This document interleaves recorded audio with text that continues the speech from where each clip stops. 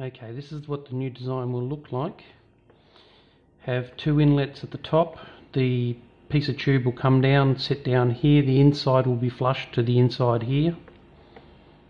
The spindle will sit here and the shaft will go through there. The idea is to try to block off as best as possible any particles or anything hitting the bottom side of the spindle. And underneath, this is what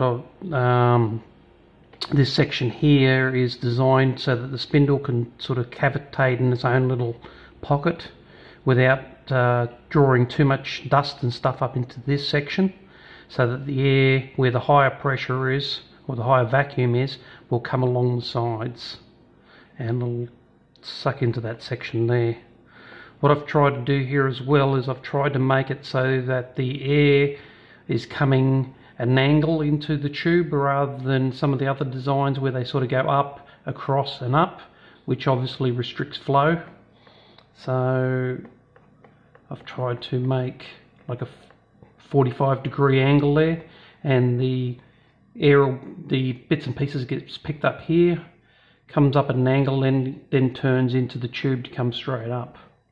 There'd be something similar to this on the top side, which would be the reverse. So if we were to take this and try and copy and flip that guy around,